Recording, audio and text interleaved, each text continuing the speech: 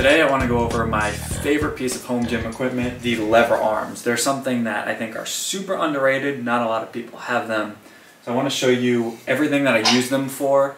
They basically can replace any machine in the gym. Anything that's on a fixed range of motion, you can essentially do with lever arms. So I want to show you why I love these things. I have 35 different exercises to show you. I'm not going to show you the setup in between every single exercise because frankly it's going to take a lot of time. I would never do 35 different exercises in a single session. These are called lever arms, iso arms, jammer arms. There's a lot of different names for them, but all they are is an arm that attaches to your rack that swings on a fixed lever system. Go back to like 6th grade science class when you learned about levers. That's all this is. These are adjustable, which I'll show you. You can put them anywhere on the rack, and the handles you can move up and down. So these arms that I got are Bells of Steel is the brand. I had to get a little creative with them because they don't really fit my rack, so I had to do a piece of wood in here. I taped furniture stoppers in there to add a little bit of width, and then, it might be hard to see, but I added a little pin, and by me I mean my friend came by and helped me with this, but there's a pin that goes in the end here. So basically why I did this, my rack is a Titan rack that they don't sell anymore. It's 2 inches by 2 inches with 5/8 of an inch hole here. They discontinued it. Most racks are either going to be 2 inches by 3 inches or 3 by 3 is the most common, and then most racks will also have 1-inch holes. So because they don't sell this rack anymore, they also don't sell arms for that rack. This is Bells of Steel brand, and for some reason all of their stuff is 2 1/3 inches width.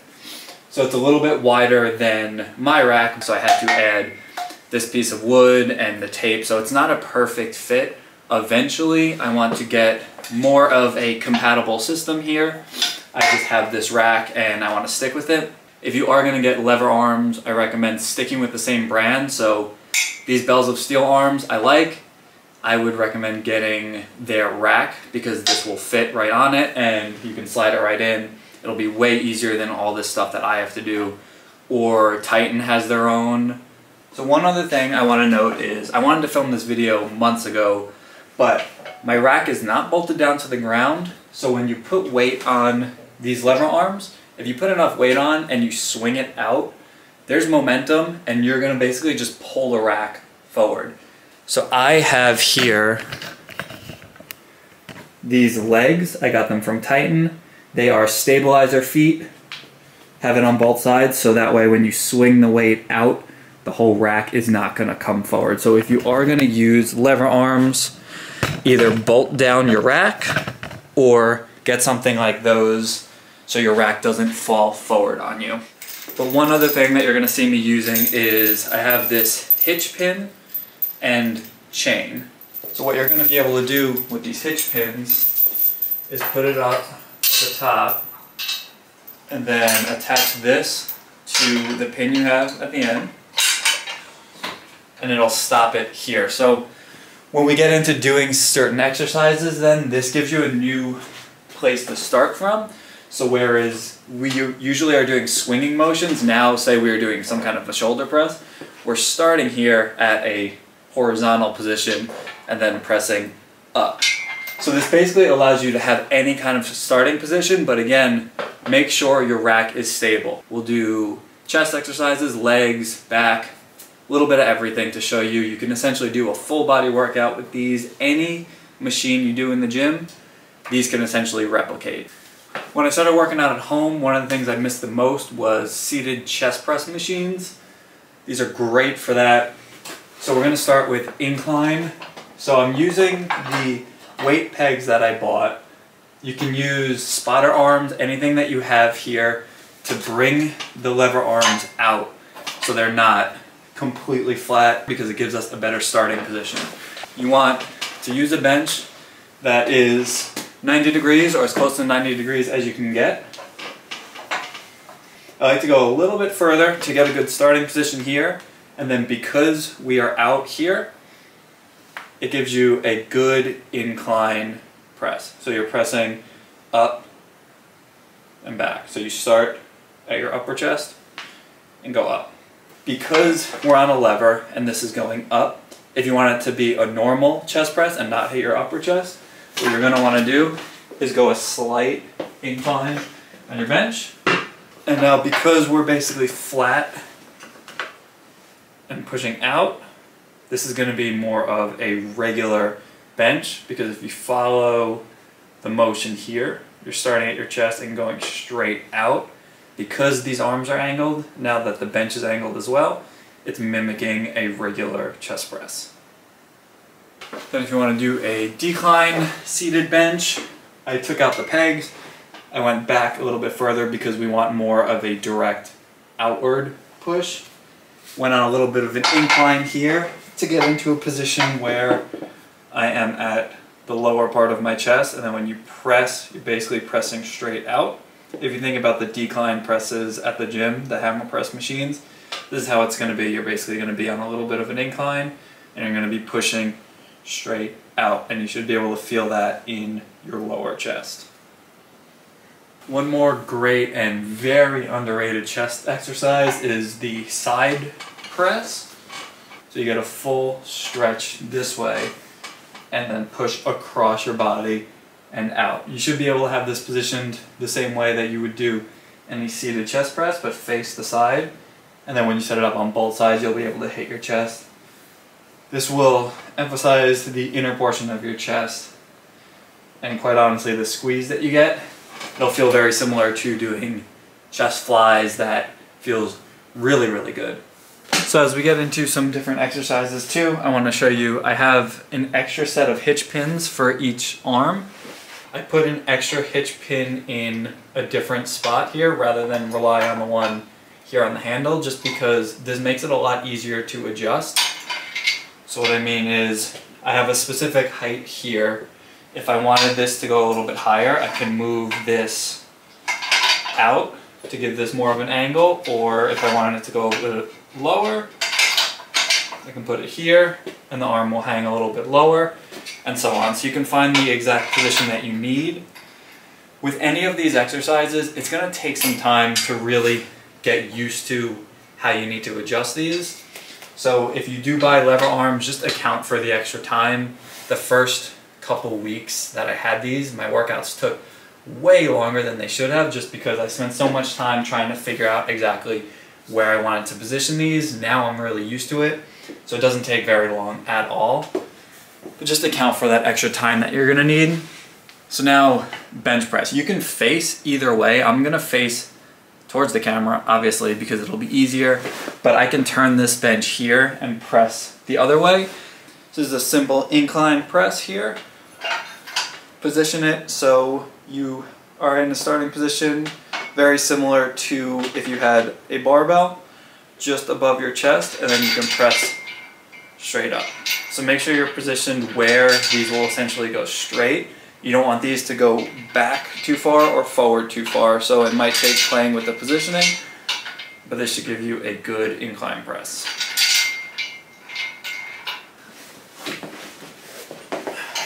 Pretty good flat bench. So again, you will want to adjust these to be perfect. This is certainly not perfect for me, but for these purposes, this should show you exactly what we want. So I'm not going to put this one totally into position here for time's sake, but if you have a decline bench, you'll be able to start here and push up and have a good decline bench. The last chest exercise I want to show you is the floor press. This is basically a way to help the top of your bench. If you think about it, when you do a floor press, you're going to stop directly at 90 degrees from the floor, so you're focused on the top of the motion, so it allows you to do more weight than you'd be able to do with a typical barbell. So when you put a plate on, this is going to start in a position probably about here, so you'll be able to get under it easier. So you'll be starting right here where your arm is at 90 degrees already, and then pressing, and then coming down to a full rest at the bottom. So that you're going to be able to handle weight much differently than with a barbell. This is a great way to switch things up and to really help if you have a sticking point at the top of your bench press. It's a great exercise. I had to flip this around here because I'm facing into my rack. But if you position these arms so they're straight out with the chains, you will be set up really well for a shoulder press. Alright, some gyms have lateral raise machines that you're probably used to the seated ones where your arms are bent on a pad, but some of them have where you grab a handle and your arms stay straight and go out. So this mimics that really well. If you position it so it's right below your hip, you'll be able to do pretty good side raises. You'll need to get in a good position and you'll need to find the right height to make this comfortable. But once you find the height, I actually really like these as a way to switch up. I prefer dumbbells for this kind of movement, but to switch things up, it forces your arm to stay straight and it makes the motion a little bit different. Really like it. And then likewise, you can do front raises the same exact way. If you're all the way back here and you go forward, you're not going to be able to get the full range of motion. So you'll step forward, so you're a little bit out, and then you'll get the full range of motion, no problem. Another shoulder exercise you can do, which is pretty much what these were originally made for, is the push press. More of an explosive motion. My ceiling's really low, so when I put weight on here, I can't really do this. So I do seated presses. I don't do any of this explosive motion because I will hit my ceiling and it will be very loud and or break my house. But this is something you can do as a standing variation. One thing that I haven't talked about is I got this bar from Bells of Steel because it fits perfectly. So anything that I do here that is single arm, you can throw the bar on and do anything barbell. So it basically mimics a Smith machine really, really well. Depending on the brand you get though, you might not be able to buy a bar that fits perfectly. So what I did before I got this, I went to Home Depot, I spent a couple dollars, I got this rod here, that's 5/8 of an inch, and then this 1 inch pipe. This guy right here, that was what I used as my bar for quite a few months because the actual bar was on back order. So if there's 1 inch holes, you would need to get a 1 inch rod here, and then you can get a 2 inch pipe so it will mimic a barbell. And then I got fasteners on the ends so it doesn't slide out. But now I got this. So if you can get a bar, I recommend a bar. So this is the other shoulder press that I really like doing, is single arm. At the gym I used to do this on a Smith machine, so this mimics the Smith machine with the bar, but you face sideways and do shoulder press single arm. My original footage was terrible, so I needed to re-record the following day, but this is a hack squat. You might have seen machines like it in the gym. You're essentially leaning back with your feet out in front of you, so we're going to mimic that here. You can do this on a Smith machine in the gym. Just move your feet out about a foot in front of you and then perform a squat that way. Just please make sure that your rack is bolted down to the ground or very sturdy. Alright, and again, for demonstration purposes, I'm not going to do the chains and everything just to save some time. But you can also do a vertical leg press. Just gotta get comfortable here.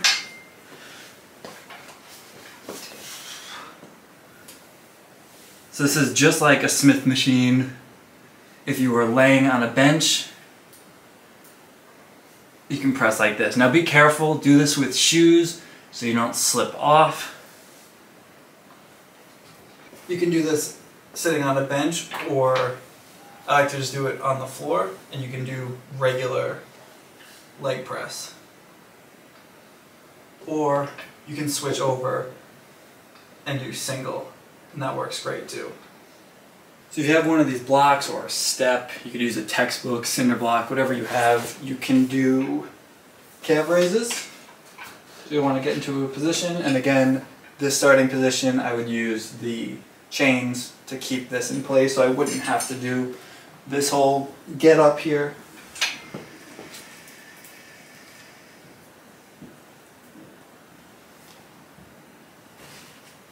have something to hold on to, get underneath, and you position that on your back. You wouldn't do a ton of weight, or you could add a bar pad there, and we can do donkey calf raises.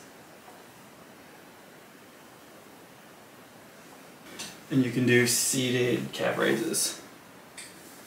You can put the bar pad on here, like one of those squat neck pads, to save your knees if you start going heavy, but this should work great. Alright, sticking with legs, you can do Romanian deadlifts or stiff-legged deadlifts, whichever one you prefer. You can adjust it here, come down, back up.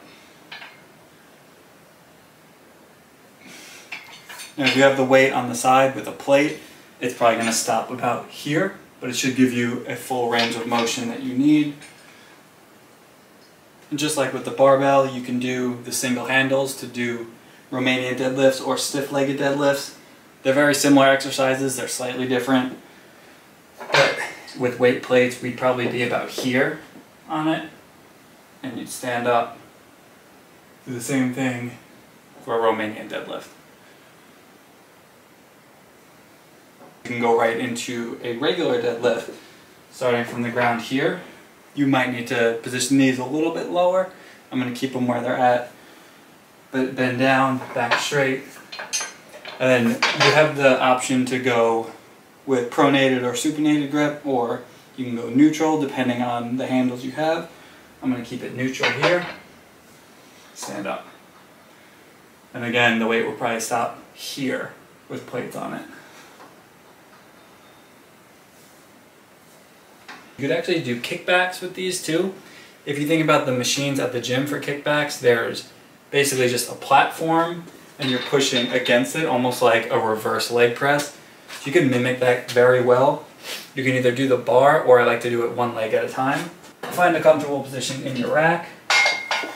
Then I'm against the wall, so it makes it easy, but you can hold on to your rack, bar, anything you have, and then kick straight out and up.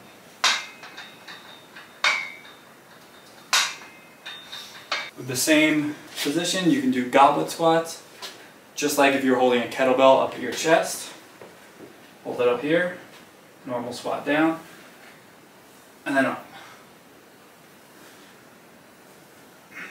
And one of my absolute favorites that I want to show you is the belt squat.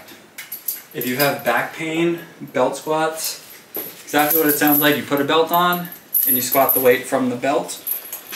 It takes all of the stress off of your shoulders and back. Now I'm doing it up here. I would do it bent down with weight on it to get that into a comfortable position where you can squat down and up. And depending on the chain, I have a lot of different chains that came with my machines. So you can use a longer chain to get the right range of motion. Make sure this lever doesn't come up, hit you between the legs. But go a little bit wide. If you have something to hold on to, that helps too, because you can keep your upper body straight, or else you're going to find you might end up bending a little too much. So if you have something to hold on to, that's great. If not, totally fine. Put a weight peg in there so you can put plates on there and squat.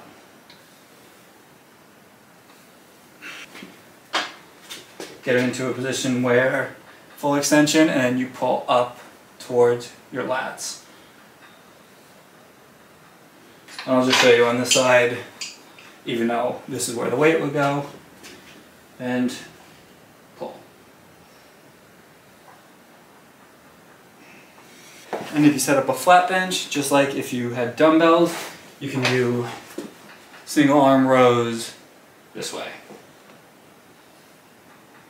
Off the ground and pull. If you like the machines for seated rows at the gym, you can do the same thing. Set it up so your chest is supported. Back up a little bit. Set it up so the bar is a little bit low, and then that you're pulling a little bit up. I find that one to be the most comfortable. You can position it however you want, but because, again, we're on a lever, the weight's gonna come up a little bit, so you want to position it a little bit lower so that way you're pulling right towards your lats. One machine I really like at the gym is the rows, upper rows, I guess you can call them. I don't know the technical word, but the machine where it's up here and you're pulling down. Now you can't do that with a lever. It has to be some kind of push or pull towards you. You can't really pull down because you can't distribute the weight that way.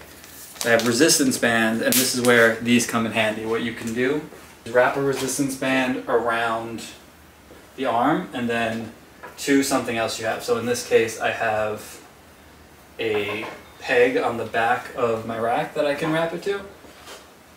Now this is not going to be the best demonstration, but you should be able to see it. And I'll give you a different angle in case you can't, where the weight's up here and it's pulling down. Now I don't put weight on it because it kind of defeats the purpose. The weight's going to assist you because gravity. So you can add more resistance bands to make this harder. But you put it up here with the resistance band and pull down towards you to get more of a lat, like a pull down, not exactly like a lat pull down, but similar. And the more resistance bands you put on there, obviously the harder it will be. And utilizing the bar once more, we can do regular bent over rows. Get my disc out of the way.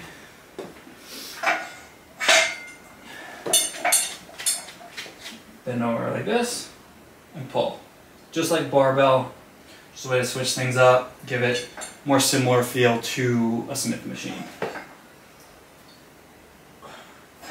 One of my favorites to do, chest supported rows. Now you can do seated like I was doing before with the pulling from here, just a regular seated row, but you can't go quite as heavy. When you do something like this, you're working against gravity, so you can handle more weight and it'll make it more difficult. And there you go.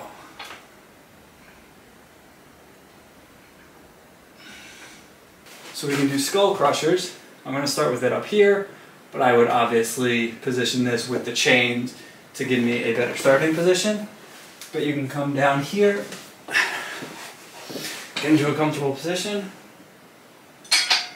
keep the elbows tucked in. There you go. One other thing you can do here is just normal shrugs. I would do these in the Smith machine a lot at the gym as well. Whatever hand position is comfortable for you, you can load up the weight, and a very simple one, just shrug. If you can get these into the right position, which is basically a perfect horizontal position with your hips, you should be able to get it to a point where you can comfortably curl. Take a step back, curl. So the range of motion is obviously not ideal, but because this is a lever, unlike a Smith machine where it's just straight, because this does come back a little bit, you can get a pretty comfortable bicep curl if needed. And as a bonus, there's probably 100 different things you can do with these, but I like to use the lever arms to use the handles outside of the rack. I don't have an attachment for dips for my rack, so I use the lever arms for that purpose, and it works amazingly well. And then likewise, you can do it for something like inverted rows. A lot of people will do that with a barbell on the rack, but if you like supersetting like I do, this allows you to use the barbell for an exercise and then move over to the inverted rows, which is great. Or there are probably a ton of different creative movements that you can do using these handles. That's all I got. You are officially a lever arm expert. If you have any questions or comments, leave them below. I'll answer as many as I can, try to be as helpful as I can. I obviously don't know everything, but I've been using these now for the majority of the year. There are a ton more exercises you can do. I just wanted to run through my favorites, but you can get creative. Let me know if there's other ones you're doing, or if you have questions on how you could possibly set something else up. I'll do my best to help. And I'll try to do a little bit more. Is this crooked? I think this is crooked. Whatever. I'm trying to do more video content, so I'll try to do some more home gym stuff. But if you check out, I did a walkthrough of the equipment I have, a breakdown of my leg extension machine and all the different things you could do with it. I'm going to try to do more videos like that, so stay tuned. There should be more like that. But let me know if you like this, and hit me with any and all questions. I got you. Also, I was not expecting this to take an hour and a half, and I am sweating. Whew. You did great.